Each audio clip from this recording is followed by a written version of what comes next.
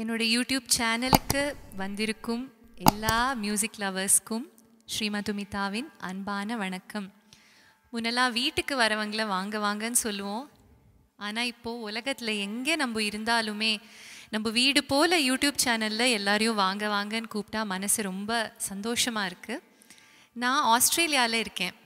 I live in Melbourne.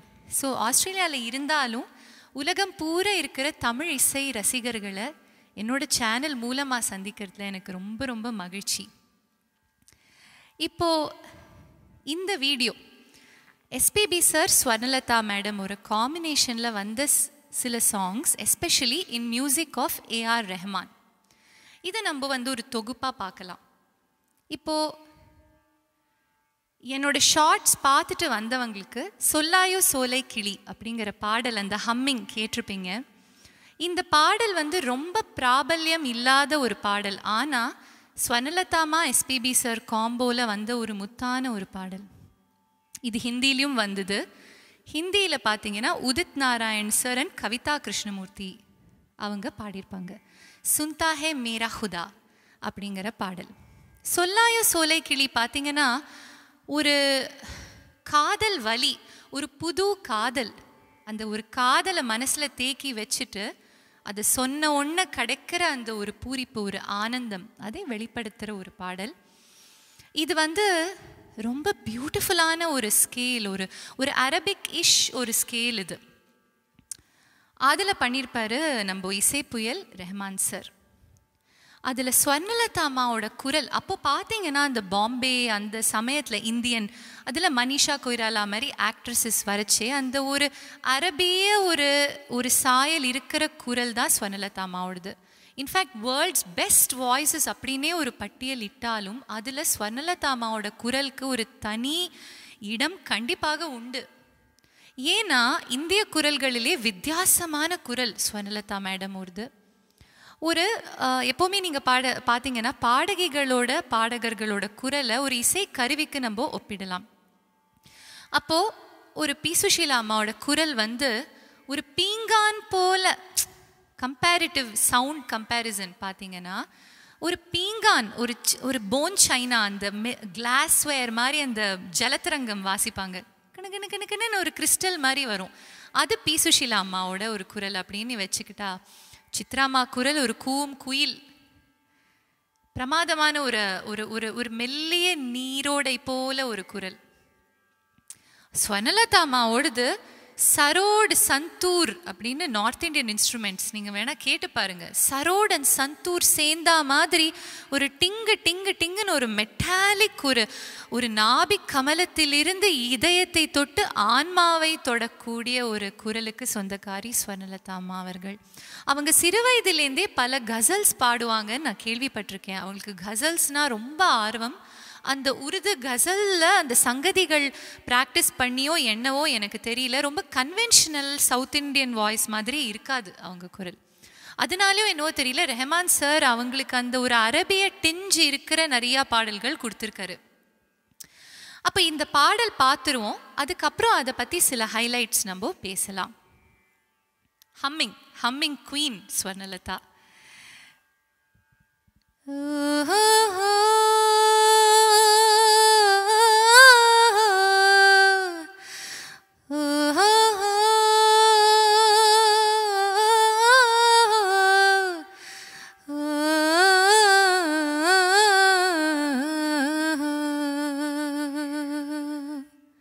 வகுளாபரணம் அப்படிங்கிற ஒரு ராகம்.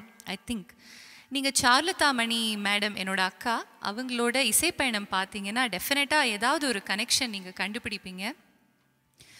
சரிகம பதனி சனிதபா மகரி ச நிதபா. சொல்லாதே சோலை கிளி, சொல்லை கடந்த காதலிது, கண் மூலம் காதல் பேசுதே. சொல்லாயோ சோலை கிளி, சொல்லும் முந்தன் ஒரு சொல்லில் உயிரொன்று ஊசல்லாடுதே. சொல்லாதே சோலை கிளி, சொல்லை கடந்த காதலிது, கண் மூலம் மூலம் காதல் பேசுதே. அந்த சங்கதியெல்லாம் ரொம்ப அழகா இருக்கும். அப்போ எஸ்பிபி சார் வருவார் அங்க. இந்த ஊமை நாடகம் முடிந்ததே, குயில் பாடி சொல்லுதே நம் காதல் வாழ்கவே. ஓஹோ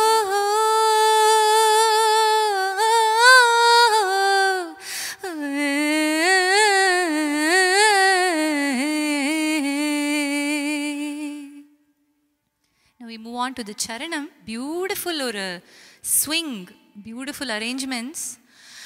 பச்சை கிளை இலைகளுக்குள்ளே பச்சை கிளி ஒளிதல் போல இச்சை காதல் நானும் மறைத்தேன். பச்சை கிளி மூக்கை போல வெட்கம் முன்னை காட்டி கொடுக்க காதல் உள்ளம் கண்டு பிடித்தேன். பூயில்லாமல் சோலை இல்லை, பொய்யில்லாமல் காதல் இல்லை, பொய்யை சொல்லி காதல் வளர்த்தேன். பூவின் கையில் 1000 பூட்டு, மெய்யின் கையில் ஒற்றை சாவி, எல்லா பூட்டும் இன்றே திறந்தேன். அதெல்லாம் அந்த அரபிக் டிஞ்சோட வோக்கலைசேஷன்ஸ். இதே மாதிரி ஹம்மிங் தான், ஆனால் ஃபீல் எங்கே மாறுபடுத்து பாருங்க.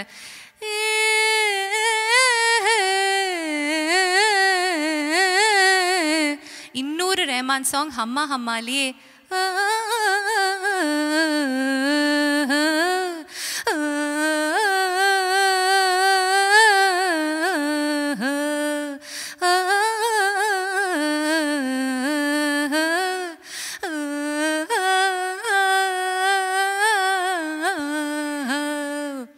அதிலெல்லாம் பார்த்துருப்பீங்க. அதே மாதிரி அவங்க ஹம்மா ஹம்மாலையும் அவங்க ஹம்மிங் பியூட்டிஃபுல்.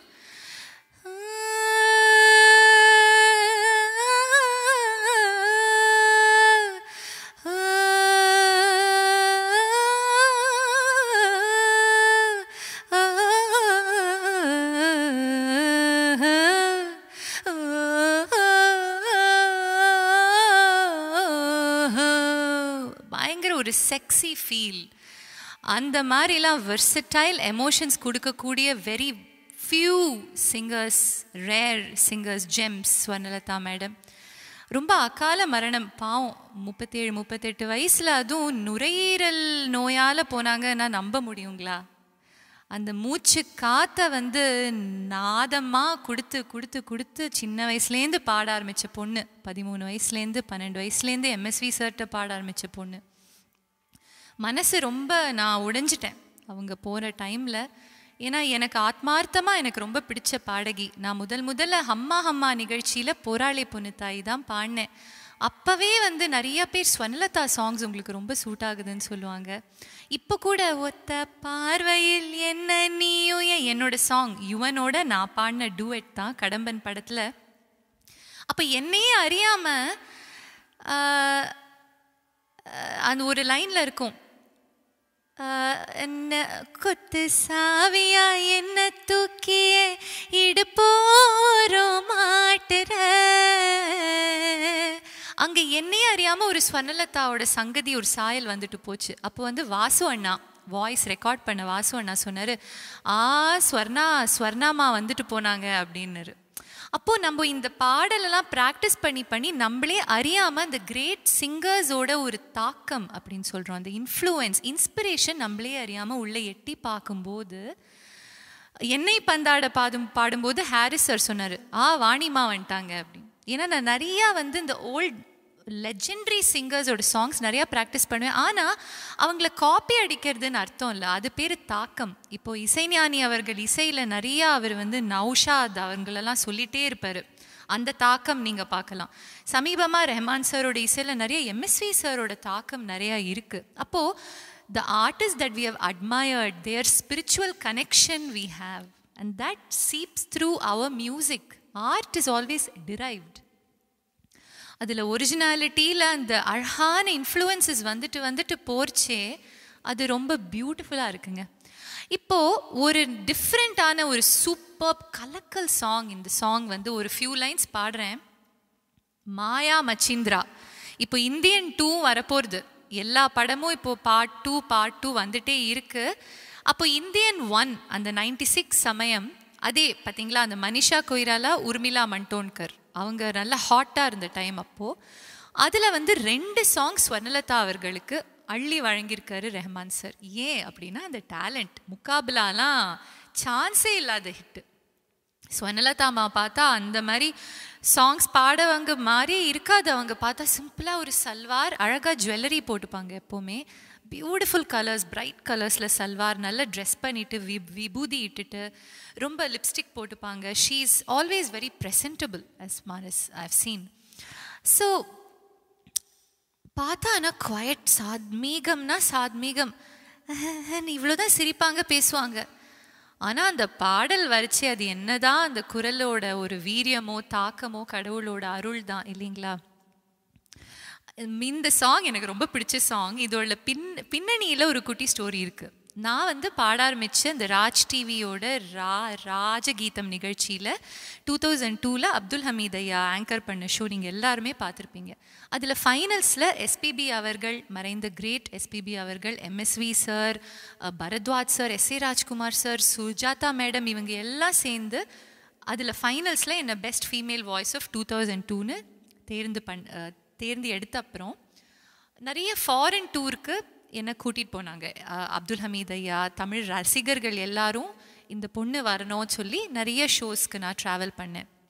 அப்போது one of my initial shows வந்து பெனாங், மலேசியாவில் பெனாங் அந்த நகரத்தில் ஒரு ஷோ, மாபெரும் ஷோ. எஸ்பிபி சார் தான் மெயின் வராரு. அவர், சரண் சார், சிங்கர் கார்த்திக் அப்போ upcoming, Chitra Sivaraman ma'am, Sujatha ma'am எல்லாரோடையும் சேர்ந்து நானும் போகிறேன். ஸோ அங்கே ஹோட்டல், பெரிய 5 ஸ்டார் ஹோட்டலில் செக்இன் பண்ணிட்டோம். நானும் சித்ரா சிவராமன் மேமும் ஒரு ரூம் ஷேர் பண்ணேன். எல்லாருமே சீனியர் ஃபீமேல் சிங்கர்ஸ். ஸோ பயம்லாம் எனக்கு இல்லவே இல்லை. Everybody looked after me so well. ஒரு பொண்ணு மாதிரி தான் பார்த்துப்பாங்க. ஸோ அப்போ வந்து செக்இன் பண்ண அப்புறம் ஈவினிங் ஆயிடுச்சு. ஒரு கால் ஹோட்டல் ரூமில் நான் தான் எடுத்தேன். ஹலோ, நான் அப்போல்லாம் ரொம்ப பேசவே மாட்டேன், எல்லாரையும் நீங்கள் கேட்டால் தெரியும். இப்போ உங்களுக்கு ஷேர் பண்ணணுன்னு தான் இந்த ஒரு எக்ஸைட்மெண்ட். பேசுகிறது எல்லாமே இசை பற்றி தான் பேசுவேன், இல்லை யோகா, அந்த மாதிரி தான் என்னோடய டாபிக்ஸ் இருக்கும், கான்வர்சேஷன். ஸோ ஒரு குரல், ஹலோ ஹலோ யார், ஹலோ அப்படின்னு ஒரு பியூட்டிஃபுல் வாய்ஸ். யாருன்னு பார்த்தா எஸ்பிபி சார். யார், மதுமிதாவாமா? கரெக்டாக அடிச்சிருக்காரு. ஆமாம் சார், சொல்லுங்கள் சார். காற்று தான் வருது, அந்த மாதிரி ஆயிடுச்சு. என்னம்மா சௌரியமாக இருக்கீங்களா, செக்இன் பண்ணிட்டீங்களா? To the point, is always to the point. ஆமாம் சார். சாப்பிட்டீங்களா? இப்போது உங்கேயும் வெளியிலலாம் கேர்ள்ஸ் நீங்கள் தனியாக போக வேண்டாம், ரூம் சர்வீஸ் ஆர்டர் பண்ணி சாப்பிட்ருங்க. ஆர்கனைசர் கேட்டால் நான் சொன்னேன்னு சொல்லிவிடுங்க அப்படின்ட்டு. ஏன்னா ஏன் பில் வந்ததுன்னு ஆர்கனைசர் கேட்டால். Okay sir. அம்மா நாளைக்கு ஷாப்பிங் ஏதாவது போனம்மா நீங்கள்? நான் அதான் அரேஞ்ச் பண்ணவா? எல்லாம் எங்கள் யங்ஸ்டர்ஸ் போகணுன்னா சொல்லுங்கள், நான் அரேஞ்ச் பண்ணவா? ஏதாவது செலவுக்கு பணம் வேணுமாம்மா? எடுத்துகிட்டு வந்தீங்களா? அட்வான்ஸ் கொடுத்தாங்களா? இவ்வளோ கேட்குறாரு, விசாரிக்கிறார் அன்பா. அப்போ அந்த கருணை உள்ளம் யாருக்குங்க வரும்? இப்போலாம் வந்து 5 நாள் டிவி ஷோவில் வந்து பாட ஆரம்பித்து ஒரு 5 இன்ஸ்டாகிராம் ரீலில் 5000 லைக்ஸ் வந்தாலே தான் எஸ்பிபின்னு shorts video reels, cover reels போடுறதுக்கே அந்த ஆட்டிடியூட் வந்தாச்சு. அப்போது ஒரிஜினலாக 50 வருஷம் பாடிய ஒரு மனிதர், உலகத்தையே தன் இசையால் அளந்த ஒரு மனிதருக்கு அந்த ஒரு மனிதாபிமானம், அந்த மனிதத்துவம், அந்த மனிதம், ஹியூமனிட்டி அப்படிங்கிறோம். அந்த ஹியூமனிட்டி அதெல்லாம் தான் ஒரு இசையையும் தாண்டி ஒரு பர்சனாக அவர் வந்து எல்லாரும் ஆன்மாலையும் நிலச்சி நிற்கிறாருன்னா அதுக்கு இதெல்லாம் இந்த குணங்கள் தான். Respect for others, respect for seniors. Who is around you? What have you done for this society? What have you done for a greater cause? All this defines who you are as a person, இல்லையா? அப்போது அந்த மாதிரி ஒரு ட்ரேட்ஸுக்கு சொந்தக்காரர் எஸ்பிபின்னு எனக்கு அப்போ அன்றைக்கி தான் தெரிஞ்சுது. ஆனால் இன்னி வரைக்கும் என் மனசில் அது ஆழமாக பதிஞ்சிருக்கு. நான் மறக்கவே மாட்டேன் அவரோட அன்பு, அதுதான் நான் மறக்கவே மாட்டேன். மாயா மச்சிந்திரா இதுலயும் ஸ்வர்ணலதா அவர்களோட குரல் மின்னும், எஸ்பெஷலி அந்த சரணம்ல உன்னை நான் சந்தித்தால் உள்ளத்தில் தித்தித்தை தக்கதிம்மி தாளம் ஹை பிட்ச் பொத்தி வைத்த தித்திப்பை நீ தந்தால் என்ன முத்தமிட்டு சர்க்கரை நோய் வந்தால் என்ன எனையும் உனையும் புனைவோமா உலக படமாய் தருவோமா அச்சுமா செல்ல புச்சுமா. அவங்க பாடுறதே யாரும் கொஞ்சம் அச்சுமா புச்சுமா நம்ம கொஞ்சம் இல்லையா, அந்த கொஞ்சல குரலால இசையால கொடுத்துருப்பாங்க. அச்சுமா செல்ல அவங்க பாய்ச்சி அந்த இல்லெல்லாம் சிரிச்சா மாதிரி வரும் இன்டோனேஷன். செல்ல புச்சுமா மாயா மச்சிந்திரா மச்சம் பார்க்க வந்திர. அந்த stylization, how we articulate, how we pronounce every syllable, that's what makes a legendary singer. ஏன்னா ஒவ்வொரு சிலபிளுக்கும் உயிர் இருக்கு. மாயங்கள் காட்டி மோசம் செய்யும் அவிர மான்கள் கலைக்கூடம். அதில் அந்த பேஸ் கிட்டாரை சேர்த்துருப்பாரு ரெஹமான் சார், எஸ்பிபி சாரோட குரலுக்கு நிகரா. மான்கள் கலைக்கூடம் மஞ்சத்தில் உருவாகும் மேஸ்திரி காதல் சாஸ்திரி மார்பில் விளையாட மன்னன் கை விசை போட ராத்திரி அடைச்சி போக்கிரி. ரொம்ப பியூட்டிஃபுல்லாக இருக்கும்.